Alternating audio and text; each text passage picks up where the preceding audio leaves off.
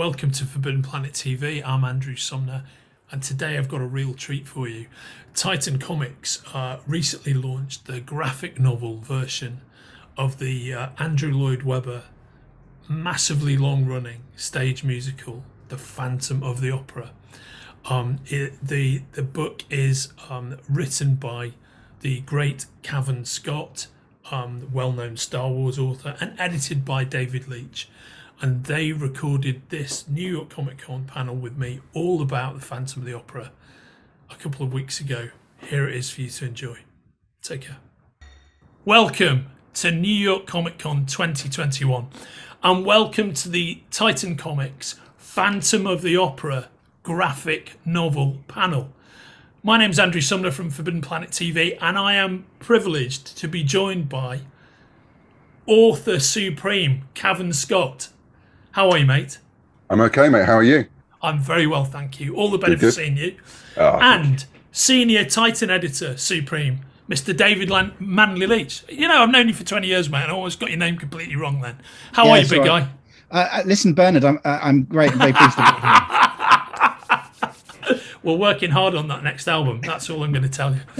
How you doing, big guy? You good? Yeah, I'm all right. Absolutely fine. Yeah, very excited to be here to talk about Phantom. One of my favourite projects that I've ever done for Titan. We're all tremendously excited about this. Privileged that Cav came on board as author. Absolutely. And also got some luscious and beautiful artwork from José Maria Beroy. And before we get started, I got a message from everybody at Andrew Lloyd Webber's really useful group this morning.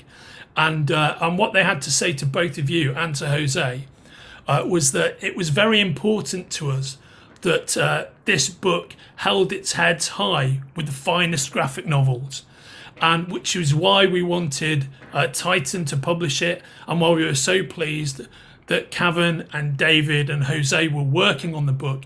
And we couldn't be happier with the outcome. We're tremendously pleased. So that's from Lloyd Webber headquarters at about 10 a.m. this morning. That's lovely to hear. That's fantastic.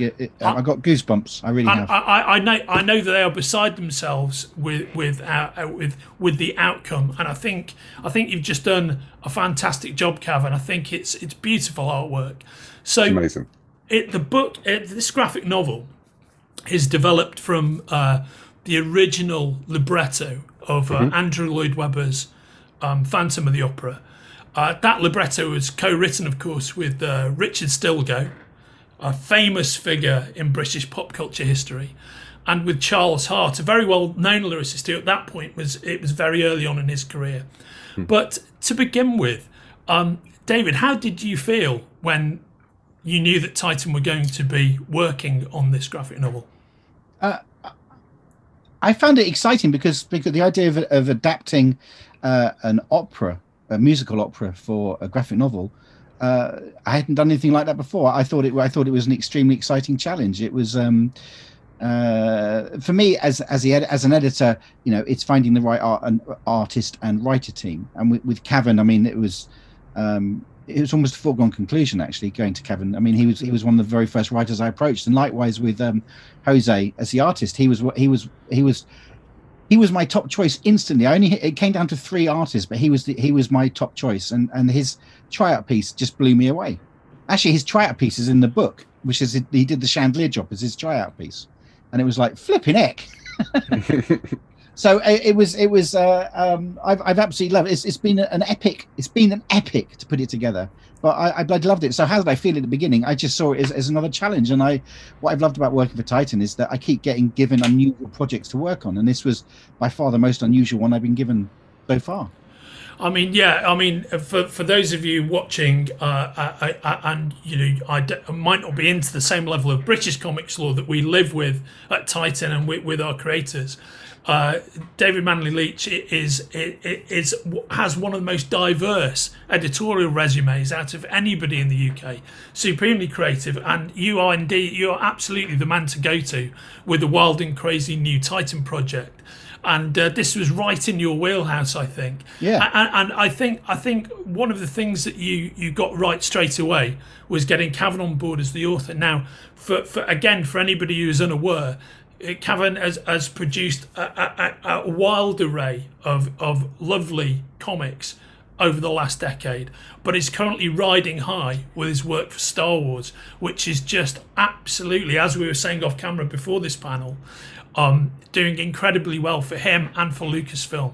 So what was it like for you what was it attracted you, Cav, about the world of Phantom of the Opera?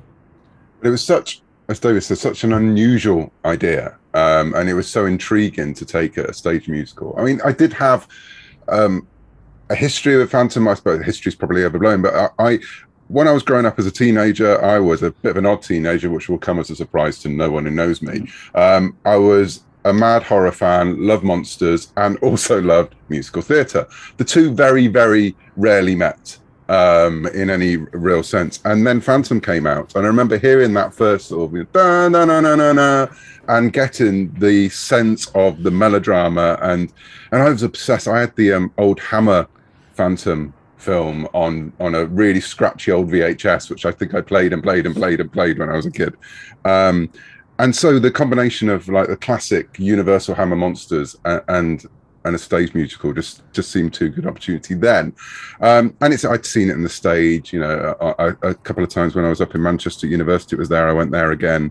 And so, yeah, the thought of adapting it was to be honest, when I first got the call, it was like, well, that's just insane. Why would you do that? And then it sort of needles away at you, almost like someone singing in your ear at night and saying, do it, you know, give it a go, because it could be incredible. And actually, when you get into the nuts and bolts of it, it's because it's a performance, you know, the entire story is a performance. People are performing within the story. It translates so easily into a comic form. And the excitement for that was that people might pick this up who weren't comic readers. You know, I spent a lot of time writing for comic fans and comic readers. This was something that might be picked up people who just seen the musical, or you know, or saw it years ago and want to relive it in some way, or are fans of the film. And so it was the chance to retell the story to a new audience who might be their sort of like gateway into comics as well. And I thought that was very exciting. I think that's a very good point, Kevin. I mean, definitely that's the way I approached looking for the right artist, which was the idea of a graphic novel that wasn't for your traditional comic book reader. It was reaching out almost to the people who were fans of Phantom of the Opera. It was trying to tap into a new market. I think that's a very good point. It was, and I think that's what makes Beroy such a good artist, is that I think his artwork transcends. So it's something that's accessible by people who don't normally read comics, and people who do. I think his artwork is quite universal. For me, I the first time I saw Phantom of the Opera was when I, and our wives went to see it before the project started. That's the very first time, and I absolutely loved it. Although they did ask me to shut up because I kept shouting out, "He's behind you!"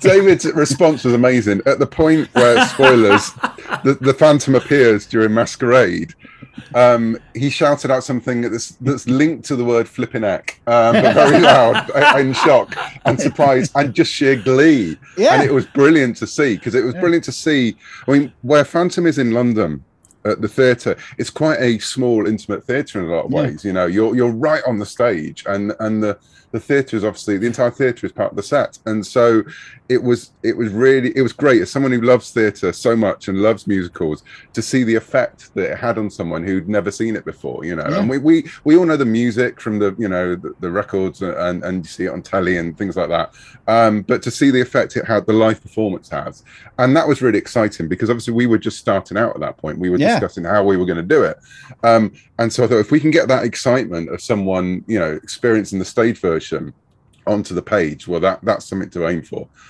So it was really inspiring to have that moment where when David shouted out in the middle of the performance, which is still one of my favorite moments of theatre.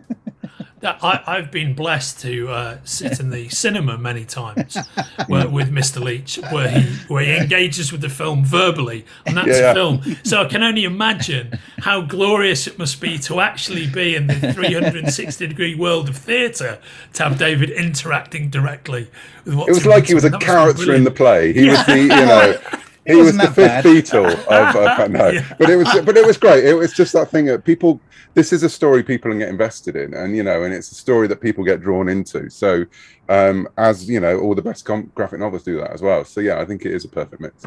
I think it's also worth pointing out at this point, Sumner, that you and I both regaled the Diamond audience at the San Diego Comic Con back in 2019, with our own rendition of Phantom of the Opera. That is very, very true. Who was Christine and who was the Phantom? I need to know. Quite obviously, I was Christine, and I was the Phantom, and David was the Phantom. Yeah. It was the Abbott and Costello version of the Phantom of the Opera theme. And you know what? Now that you've said that, if you're enterprising enough, I think you can actually find that online somewhere. You can. So if you really want to complete your Phantom experience, I do. We should put the link in the next volume.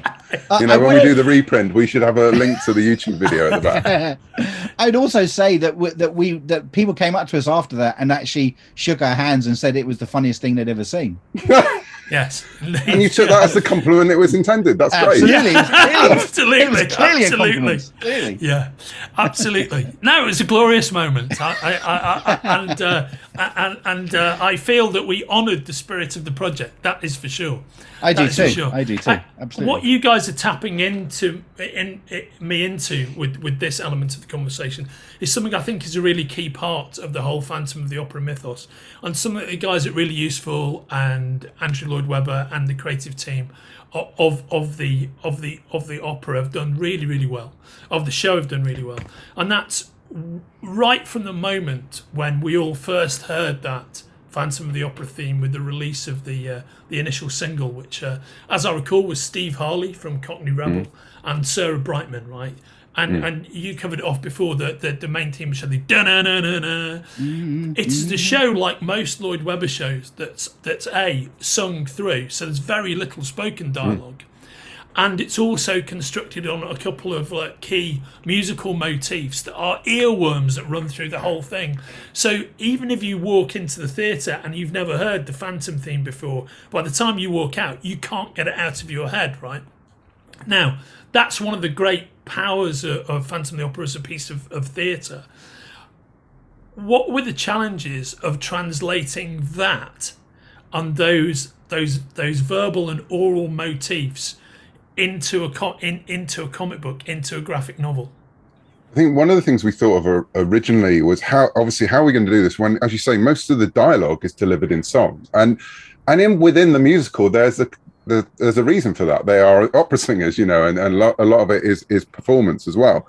And so I was thinking, do I step it back into actual dialogues that they're saying the words that sometimes rhyme? That might be a bit odd, but I was like, no, people know it still has to feel like a musical. And obviously I want them to, especially if they've come to this as a Phantom fan and you've seen the musical and you've got the soundtrack albums and all that thing, I want you to hear the music as you're reading. And so there was no question that we would adapt it into spoken word, because then it wouldn't be Phantom of the Opera. It would be an adaptation of a version of the original novel rather than an adaptation of the musical, which is what the important thing.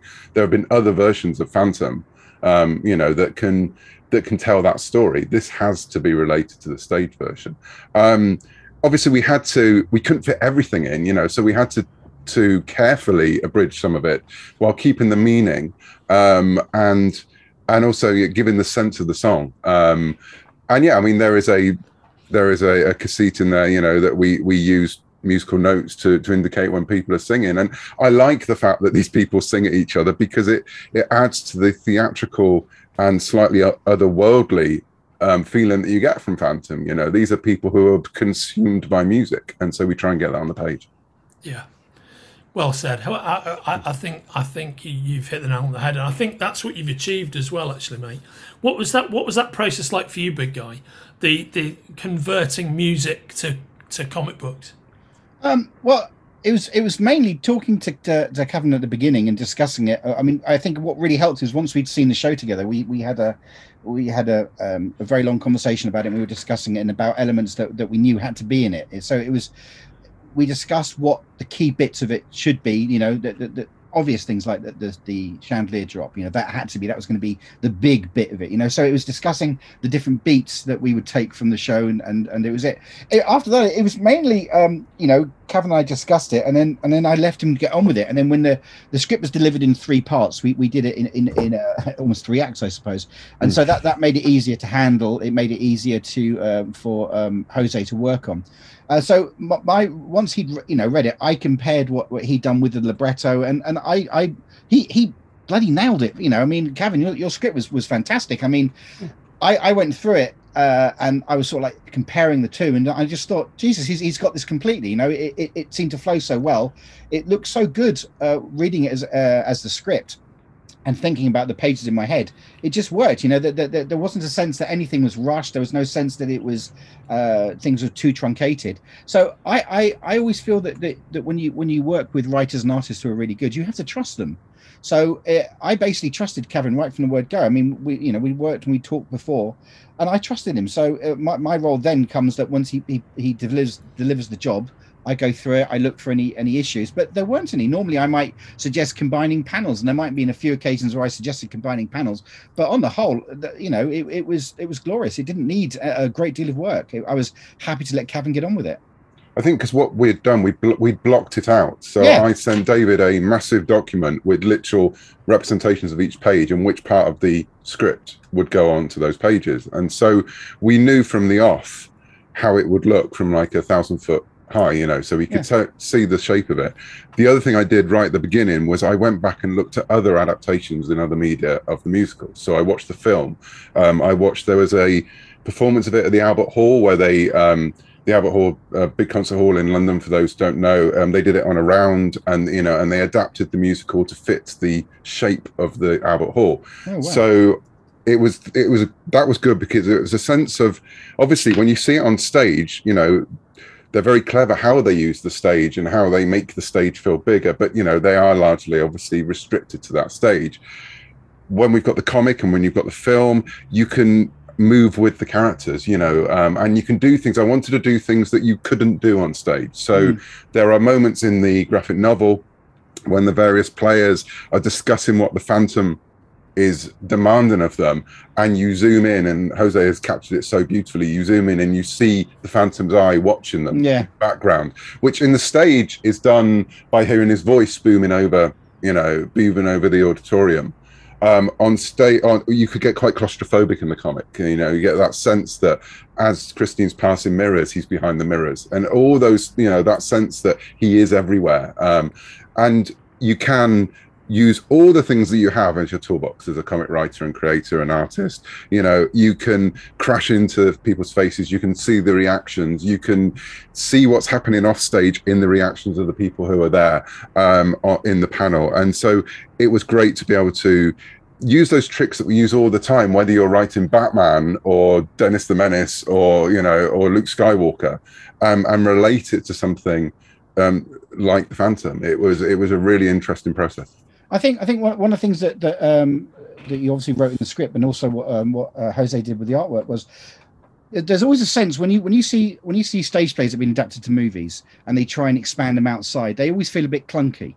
Whereas what you did with the graphic novel was that you took the story, like when Christine goes to the graveyard and the Phantom's there. That's wonderful, but it never feels like it's sort of just been shoehorned in, and I think what was done with the book, it expanded the world. It sort of put it in Paris. It moved it out of the opera house, and it didn't feel, oh, it's just there for effect. It actually was part of the whole, which I thought worked so well with it.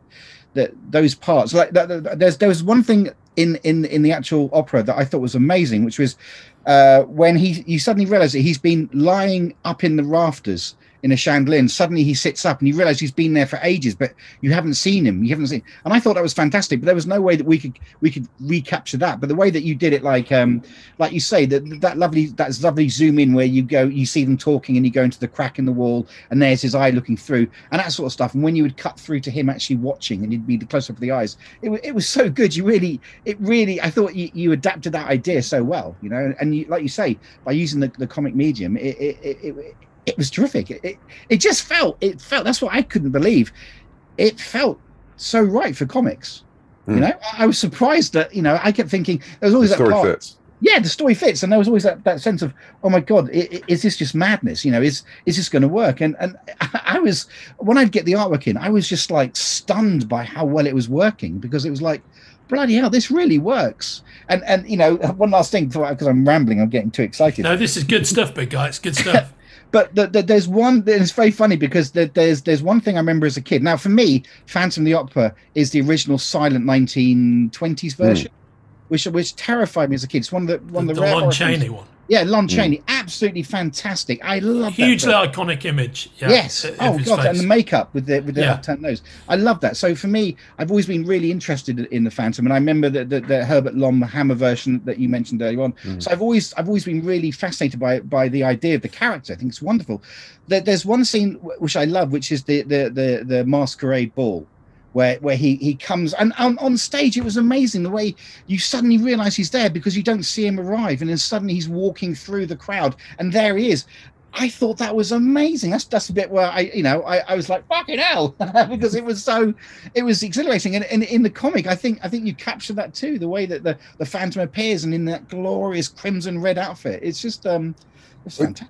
That's the great thing about Phantom. It has got this legacy, and the Lon Chaney version. I mean, I love the fact when you go to Universal, the set's still there because they won't take it down. Oh, Because they think the Phantom is haunting it. So you can see it on the tour. You go through and you just see the side of the set for Phantom of the Opera still there, and it was the very clever thing I think they did with the original musical, that they had that Mask of the Red Death moment with the Phantom when he turns up with the skull and everything, that relates straight back to those old classic black and white and the Universal horrors, and it has got that sense of the Gothic, which Jose captures so well in the art. And again, we kept saying throughout the script, go for the Gothic, because you get that in the atmosphere when you watch it, because you're in a Gothic theatre. And then it's built in, and they've dressed it in. When you look up and you realize that the gargoyles and the angels are actually more demonic than anything.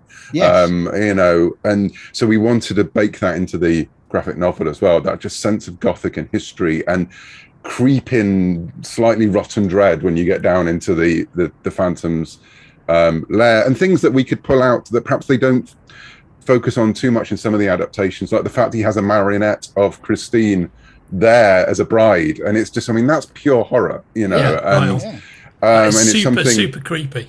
Yeah, and it's something we could emphasize more in the comic without making it feel like it's derailing the action and what's happening, but you just point out, this man is properly insane and look what he's doing. That's why Christine's really freaked, because there's a dummy of her down there and we don't know what he's been doing a lot of time down in the dark. And it's the kind of thing we could put that in without, as I say, without derailing the story, because it's there, it's written, it's in the original script. It's in the original songs, in the original set designs. And actually the set designs are the interesting thing. So I think I'm right, David, and you might have to correct me if I'm wrong, but every version of Phantom has slightly different designs in like the mask and the costumes. Yes. And so with this, we were able to say to Jose, this is Phantom of the Opera, but it hasn't got to be a copy of the costume and the mask that, Michael Crawford wore in the original, or they wore in the film, or they wore in the current adaptation, the current version of it on stage. It's the Titan Comics version of the mask. It's the Titan Comics and Jose version of the Mask of the Red Death, so everything about it is the spirit of the original production, but like every production that's come since, it's adapting it and making it its own. Yeah, I absolutely. I mean, the other things also is that we were sort of encouraged to come up with our own version. They didn't. Rudd didn't want us to base it on one actual performance. It had to be something fresh. That the mask was interesting because we back and forth the mask. Jose and myself and Rug, we back and forth it to get it right. And I think when you say Rug, you mean really useful group. Oh yes, right. Sorry, really useful group. Yeah, apologies. And the mask idea, the thing that it started off was the whole pathos and humor mask. One sad, one happy. That was the starting point. With Jose, and he came up with that quite almost German in style. That it's quite angular. The mask is quite sort of. Yes, quite edgy. I liked it. So I think that was quite good fun to try and come up with an original mask. But I don't think we can stress just how brilliant an artist Jose is, though. If you look at, those backgrounds are staggering. When he's drawing like the inside of the opera house and all that, they just, oh bloody hell, that man is genius. No, Yeah. it really is beautiful artwork. It's fascinating hearing you guys talk about this, because I think one of the reason Phantom of the Opera abides and has been the amazing success, you know, around all the theatre capitals of the world that it has, and has dominated in both Broadway and at the West End for as long as it has, is because it's many things in one package. So it's not just the incredibly affecting and stirring earworm music. You know, it's not just the genius of Andrew Lloyd Webber, and it's not just how clever the libretto is, and it's not just the fact that it's always been really well cast. Cav, you mentioned the fact that when it first debuted on stage, it was Michael Crawford, very famous English theatre figure, English TV figure. What happens with a lot of shows is that initial performer is indelibly linked with that role, but the role of the Phantom is bigger than any one person who plays him, and there's been some incredible performers throughout the years who've taken that lead role, but the Phantom abides and it constantly lives on. But I think it's not just the fact that you've got this great musical, it's an expert exercise in theatrical kineticism. When you sit down, you think you're going to get one thing if you've not seen it before. You think you're going to get a musical version of Phantom of the Opera, but what you get is this 360-degree experience. You're on a roller coaster. It starts and it floods your senses on so many levels, and I think that is why it's so well suited to a comic book adaptation. And I think the real triumph of what you've all delivered is you've captured that kineticism and put it on the page. And I think everybody thought you guys were going to do a great job, but I think the job that you did has just like blown everybody away, because you've so expertly captured that kinetic essence. Thank you. I mean, I think absolutely, I couldn't agree with you more. I mean, the crazy thing is having this talk, because I haven't thought about Phantom for a while, because with most projects, once you finish it, you move on to your next one. And the crazy thing is I'm seeing so much of the stage play back in my head. We're talking about it, and it's funny because the bits that stick out were the bits that stick out in the book. I remember really being excited watching the musical when the boat, the gondola, where he pushes the gondola across the stage, and it was like, that's amazing, because all this smoke filled the stage, and these candles rose out of the ground, and it was terrific. And seeing how Jose handled that, you know, that lovely scene where they're in the sewers and the Phantom's punting the gondola down through the sewers. You've got the sunken head, and you've got all the little tea lights floating in the water. What I really wanted to capture with this was that if you'd seen the stage play and you loved it, when you read the comic book, you'd be transported. You'd like Cavan said, you'd hear the music. And I think this is what the book does so well, is it's not just like most adaptations of movies. Okay, they're okay, but you know, all the Batman adaptations, they look great, but they don't really capture the movie because they're so truncated. But with this, you've got time to get invested with the story. So it becomes its own thing. I'm sure when you start reading it, and if you're a Phantom fan, you'll hear the music. I bet by the end of it, you've forgotten the music and you're reading the story, because it transports you to another world. But by the end of it, you're going to still feel connected to the Phantom that you love. I think it's I'm so proud of this book. I can't begin to tell you. I've been doing Titan books for 13 years now. This is my favorite thing that I've done for Titan. I'm so honored to have been a part of it, you know, so I love it. Well, that's a wonderful thing to say. I mean, Cav, to get into the nuts and bolts of it for a sec, of the characters that you had to adapt for the script, for the comic, which were the ones which were your favourites to write? Who did you respond to, the most extremely?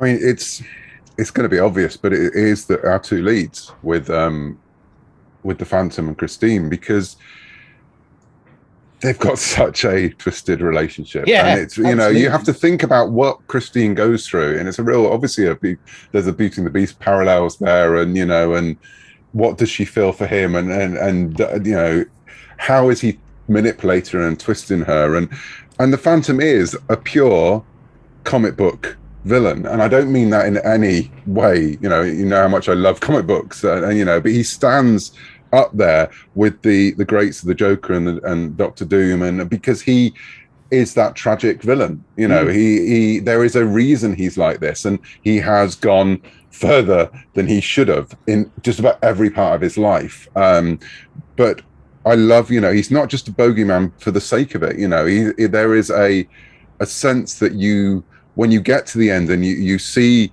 there's a tenderness there between him and Christine, which there probably shouldn't be, and there wouldn't be if you don't have that chance to try and explore why he is the way he is. And I think it was the sense of getting across. There's a certain manic energy to both those characters on the, you know, because everything is heightened to you know, everything's turned up to 11 when they're together, and that's what he's doing. He is driving her insane, so she reaches his level of insanity. I think that's what I've always read from it.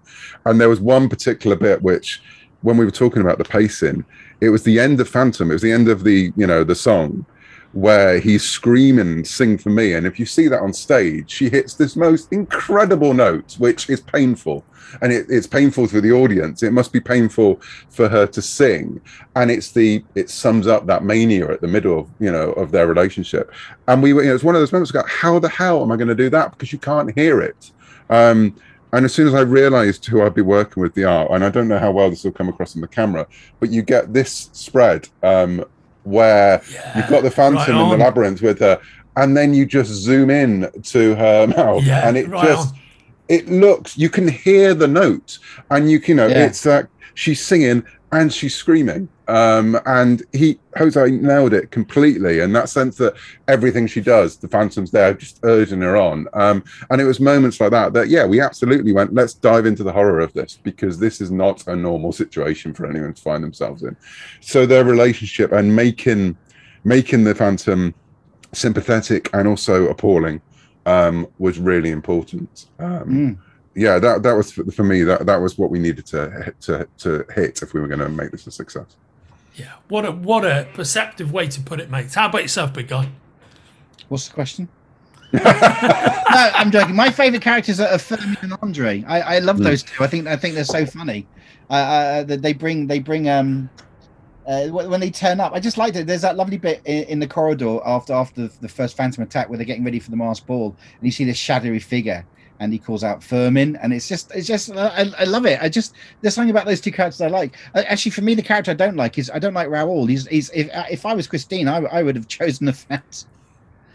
He's a hard character to write. He's a hard character to adapt. He's wishy-washy. He's wishy-washy. Well, but that character in most musicals is often the toughest character to portray. Yeah. I mean, you know, I can think of other musicals that have the same issue with that particular character. Yeah. And you know, the character is an archetype, right? And so the role they fulfill, it's difficult. The Phantom, like you just said, you can really get your teeth into. Yeah. But I think the depth of everything that's going on with the Phantom, he's like the purest distillation of that supervillain archetype. I think your Doctor Doom analogy for the comic book fans out there is a really good one, actually, because there's a lot more there than I just woke up one day and decided to wear a mask and be bad. Yeah. And also absolutely. With Rao, there is a sense that, you know, he doesn't treat her very well in this. He becomes very Phantom-like in his obsession with destroying the Phantom, and he uses her as bait, and especially in the performance that David and I saw, the actor who played Christine, the sense of fear when she realizes that she's singing with the Phantom on the stage at the end, spoilers, and the Phantom's under the mask, under the hood, was palpable, and she was amazing. And I wish I could remember her name off the top of my head, but she was an incredible Christine. And that sense that Christine is completely trapped with all these people who are controlling her life, and that's the horror of Phantom the Opera, that you've got someone who's a pure talent and is being manipulated by everyone else in the play. And you know, that's something we really tried to get in there, and to give Christine a little bit of agency at the end as well, because she is thrown from pillar to post for the entire thing, with everyone saying this is what Christine is. And so we tried to give a sense, and again, I think it's there, but in our adaptation we really tried to push it to the fore that at the end she makes the choice, and she's the one who saves Raoul. She's the one who gets the Phantom to change his mind, you know, when he's about to kill everyone.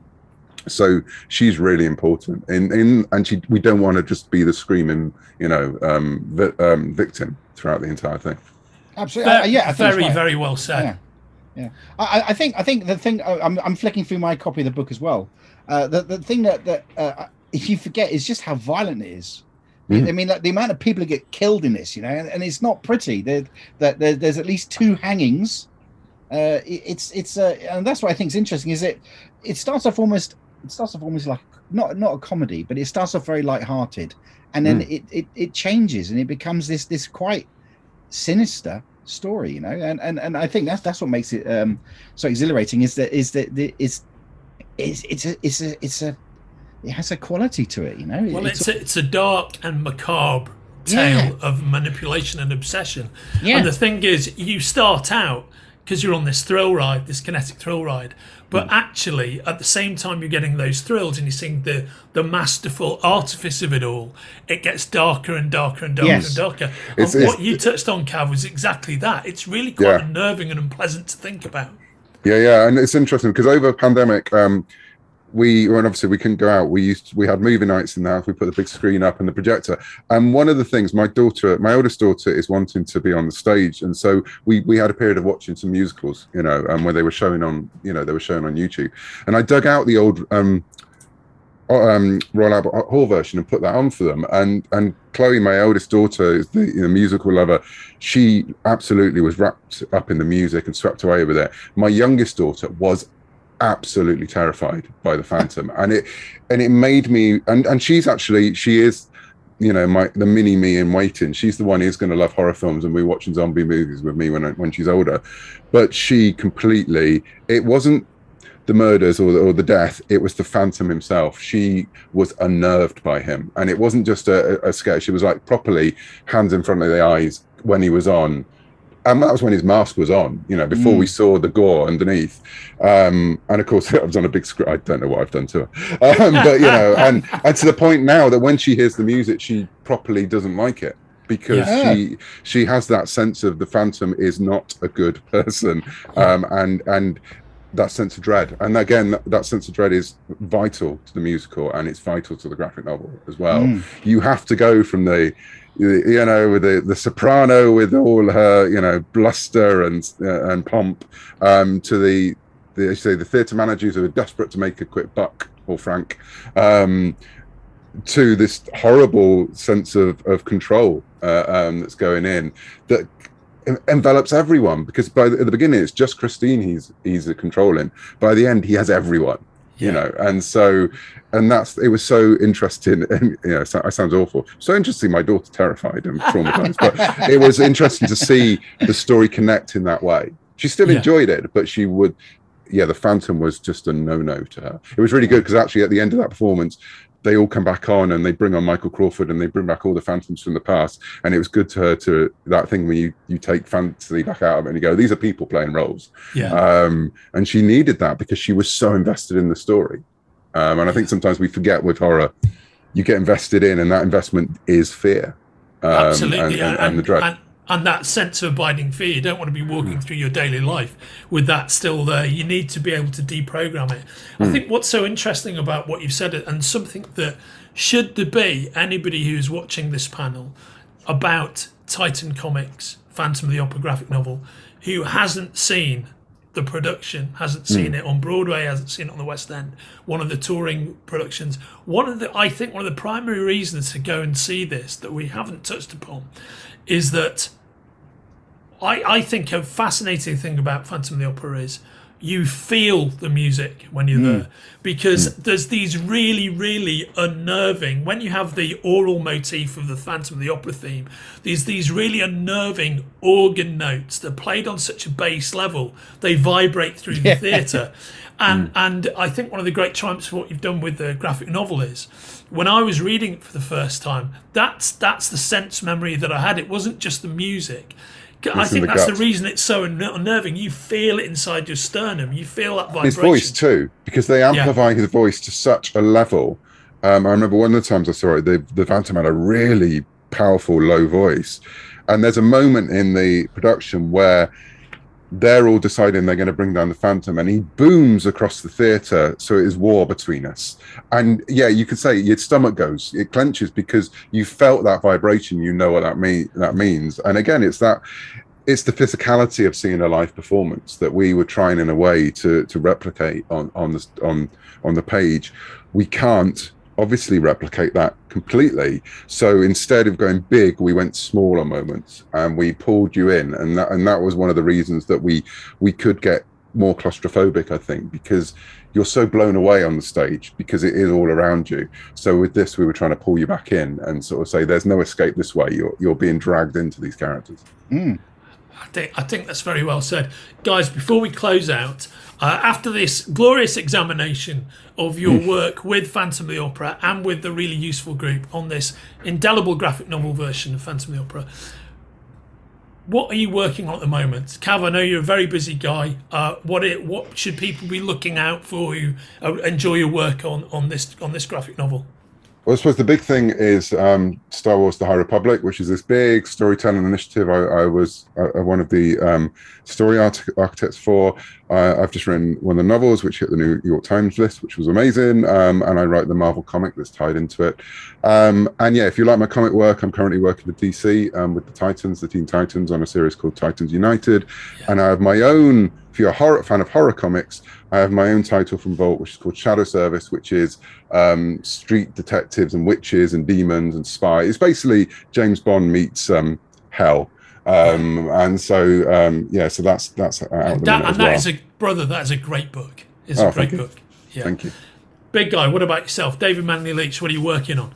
I'm looking up on my screen here. I'm currently working on the next issue of Blade Runner 2029, issue 10. And you're the overall series editor for all of Titan's Blade Runner books, which are amazing, by the way.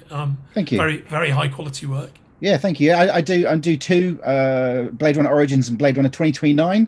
But very proud of those two. I'm working on next year, and we're doing some new Blade Runner stuff, which is also very exciting. That's taking up most of my time. I'm also working on I don't know if I can talk about the other stuff. Yeah, you shouldn't. But I'll tell you what we can talk about, because you're us too modest to bring it up. If there is one independently published comic that I would urge anybody to rush out and buy and read, it is my favourite independent comic. David Leach Conquers the Universe. Yeah, if you've never read it, you have to pick it up. It is, whether you know David Manley-Leach or you don't know him, this will be a hugely resonant and enjoyable thrill ride. So check it out. David Leach Conquers the Universe. If you look it up online, you'll find it. And if you want to see more of these conversations about how we bake the cookies at Titan Comics, come and check us out at Forbidden Planet TV on YouTube. Forbidden Planet is our UK retail chain, famous to anybody who's visited the store in London. Forbidden Planet TV on YouTube. You'll be seeing some more Phantom of the Opera conversations there, and you'll get to hear about behind the scenes, not just Titan Comics, but the glorious world of comics, whether that's DC, Marvel, Image, Boom, all our friends out there in the industry. But in the meantime, this has been the Titan Comics Phantom of the Opera panel. And Cav, let's close out on, if there's one thing you could take away, and it's very difficult to distill 40 minutes of conversation into one thing, that's been the greatest pleasure of doing this for you, what has it been, mate? It is that thing of, as I said right at the beginning, it's hopefully creating something that will widen your widen your prospects and your interests. Just like people going to the theatre the first time they see a play or a musical and it blows their mind. Hopefully with this, we'll have people who love the musicals, just come out of watching it and they want to take Phantom home with them. This is another way to experience the story. And I hope it's also, as I say, a gateway down to the twisted labyrinth of comics, and the music of the night that they bring. So yeah, that's my hope for this. Very well said, big guy. It's a funny thing that the one thing it's not the one thing. There's something that we did with Phantom which I love, which is that before the strip starts, you have what's called prelims, where it's all the credits, there's a half title page, a full title page, and all that sort of stuff, and it ends with a hand pulling the curtain back, and then the story starts. I love that bit, because for me it's that stepping across from one thing to another. It's stepping across from from the real world into the world of the Phantom. And there's something about it. I'm looking at it right now. I'm going to show you because I just find it immensely satisfying. I find the idea that there's a hand pulling it and then the story starts. That's what I love. People get, because I tweeted that the other day, just that page with just the corner, and they could see Paris 1905, and people got it immediately. I think I might have hashtagged music of the night, to help. But people like who know me for Star Wars and know me for my love of horror, was something like, there's a Phantom comic, and you could see they just click immediately. And there's just something about that hand that it could be anyone, but you sort of get a sense of the smoke behind, who it is. Yeah. And the fact he's welcoming you in is actually quite creepy, and I'm getting sort of goosebumps thinking about it, because you know what you're walking into, just like Christine knows what she's getting into, but still isn't prepared for it. That's what Phantom of the Opera does to you. Yeah, brilliant. That sums it up perfectly. Brilliantly put, gents. And so, everyone at New York Comic Con 2021, I hope you've enjoyed pulling back the velvet curtain and looking at the dark underbelly of the Titan Theatre and seeing the amazing work that Jose, David and Cav have done on the Phantom of the Opera graphic novel. And I urge you, whether you are a Phantom fan, a theatre fan, a comics fan, to A, buy a copy of this graphic novel. You will not be disappointed. And B, get out to the theatre, see Phantom, support live theatre, because it needs all our support, and it's going to get it. And it's a glorious thrill ride, the whole comic and the whole Phantom experience. And I hope very much that you enjoy it. And in the meantime, we will see you in the funny papers and in the theatre. Take care, everybody. Bye-bye. Cheerio. Bye. If you're enjoying watching Forbidden Planet TV and you're enjoying watching us talk to the world's most interesting and accomplished filmmakers, authors, artists, musicians, creators, subscribe right here. See you soon.